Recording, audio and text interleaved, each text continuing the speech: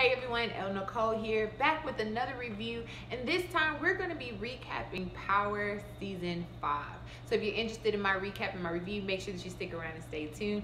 Don't forget, turn on your notifications so you don't miss any new videos from me. It is Power Season, so you already know how it goes. Let's go ahead and jump right on into it. Alright guys, so Power Season 5 actually premiered last night, and I mean, it wasn't like a blow my socks away type premiere, but it was still just as good. And I think that's okay because the season finale was more than enough emotionally. And I actually had to recap because I didn't fully remember everything except for Raina dying and me wanting Tariq to die. Tariq's character. I had to make sure I said that Tariq's character. I do not wish death on anybody, but a fictional character named Tariq who got his sister killed, yeah, he gotta go. He gotta go. But anyways, before I jump the gun with that, like I said, the premiere was awesome. It was amazing. It was really good and answered some questions that we probably were left with coming off of season 4. So just jumping right into my review and my recap. If you have watched the episode, then you know a lot of things have happened between them finding out Raina was killed to now. We know that Tariq killed Ray Ray at the end of the last season, and it pretty much picks up from there. Angela is actually at the crime scene, and then she starts to kind of put things together when she realizes that the bullet casing that was found in the wall was a 38, and then she remembers that Tasha had a gun that was a 38, right? So now she's putting things together, thinking like, oh shoot, I done told Tasha where Ray Ray may or may not be because she claims she was looking for Tariq. So now she feels like she is going to be an accessory to murder if it comes out indeed that it was Ghost or Tasha or Tariq, whatever the case may be. So we're watching her. Then we meet a new officer who is another beautiful woman, of course, and she works for Internal Affairs, and you can tell at one point she's like, why would she even be here? Just because we also know that last season Angela was promoted. So why would she be at this petty, you know, dirty cop murder scene? Nobody really knows yet. So of course that makes her eyebrow go, And so she actually later on in this episode comes to visit Angela to find out why she was there. Now we also see during last night's episode that Angela continues to lie to everybody, which we already know is only going to come back and bite her in the butt, because again, we meet a character from the very first season, y'all. The very first season, who remembers James St. Patrick's voice enough to ID him to be Ghost. And she is now sitting in the DOJ talking to other detectives or other agents. I'm not really sure what you call them per se. We're gonna call them agents. Actually, they're lawyers, now that I think about it.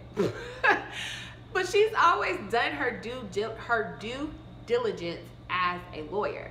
So, you know, I think if they just kind of trust her, she'll probably do what's right, but at the same time, she's gonna do what's best because she also is now kind of caught up into this web. We keep going. Lorenz Tate's character, who he's a councilman, we kind of left last season wondering and questioning, is he really shady? Is he partially shady? All the way shady?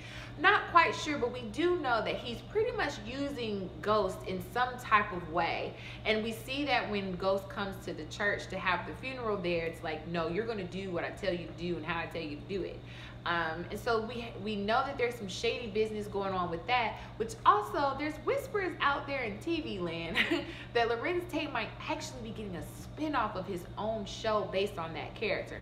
So I'm really excited and interested to see where that's gonna go. But either way, he seems like he's either shady or dirty or whatever the case may be. And they continue to kind of use this as a publicity stunt because we know that they're trying to leave James St. Patrick alone, but at the same time, we know that they're still after Ghost all at the same time. So it's a lot kind of going on in this whole entire world, including the fact that we've lost Raina, including the fact that Tariq has killed Ray Ray, including the fact that Kanan, Ghost, and Tommy are back working together. not really sure. And then we have Dre over here who's trying to be like Ghost 2.0. And so he's now working with, I'm not going to try to pronounce their name, anyways. He's now working with a whole nother real big like drug lord family in the city or whatever. And then we see at the end, not only is Dre badass, and they try to set up Ghost, Kanan, and Tommy with this whole shootout situation where I think he should have died, but that's not the point. But he has the nerve to show up to the gravesite where Ghost is grieving his dead daughter and tells him, if you come after me, you're going to have to deal with them. I now have their protection. And leaves that little card there that we saw when Ghost was in jail. No. Yeah. Well, Ghost had somebody, they tried to kill Lobos in jail, and they left the card on him. That same card is now appearing again, and it shows up on Kanan's car, Tommy's door, and Dre just delivers his own to Ghost. Baby. When I tell y'all, I was like, he gotta go. He gotta go. Dre has to die tonight. And then on top of that, Tariq had the nerve, the audacity, because for whatever reason, Tariq does not see that this was all sparked off because of Dre. Like, all of this has transpired because of Dre, right? So he warns Dre to run. And so while they tried to get Dre, they were trying to like set somebody up to kind of get Dre or whatever, he ends up escaping because he was warned that they were coming for him because of Tariq. Now listen, okay? Tariq, you almost have my respect back when you went off and killed Ray Ray. Like, I was like, all right, okay. You know, he's grieving, he's sad, he feels bad. But then now you gotta go again. You gotta go again because you think you a grown man, which we also see in last night's episode, that him and Ghost still have this like rough thing going on. Like, Tariq is trying to prove that he's a man and he can handle this stuff, but you can't, honey. You're not Ghost. You're just not, okay? And Ghost is like, hold on, who do you think you're talking to? It's your fault, your fault. They have this whole little battle. It was really sad. It was really sad, and it was really touching, and I was just like, zing. But he deserved it. Just saying. And we just had to bear witness to that, and their family is kind of falling apart. You got the media a part of this, like the councilman is bringing the media into this into the sanctuary when they had the ceremony. It's just a lot going on with every single character, but that is why Power is such a great show, in my opinion, because you know how I feel about my connecting storyline, and there's always a connecting storyline, but to everyone. Everybody, it's like the circle of life. Everybody's connected in some type of way, and I'm just like, well, which way is it gonna go? Like, how does Courtney Kemp do this to us every single year? I just don't understand. So like I said, it wasn't like a shootout and somebody died and heads cut off or anything like that, but it was so good at the same time with dialogue and character development and people moving up in rank, you know what I'm saying? And then really seeing, like, we saw Ghost to be this big, like, scary dude that, you know, he does what he has to do, he maneuvers how he does, and like to kind of see him in like this kind of weak state or feeling like he can't really do anything, it's like, it's crazy. And then to see Tasha and Angela having this exchange conversation, Tasha was like, I'm not that girl anymore, but you still love him. Boop. Like, it was so good. Like, I mean, like, y'all, it was still really good because there was so much going on. I mean, Tasha's mom was back in this first episode, and she actually witnessed Tasha and the lawyer kissing. Speaking of, if he brings up James one more time, you know, tell James, you need to tell James. No. What you need to do is listen to me and do what I tell you to do, okay?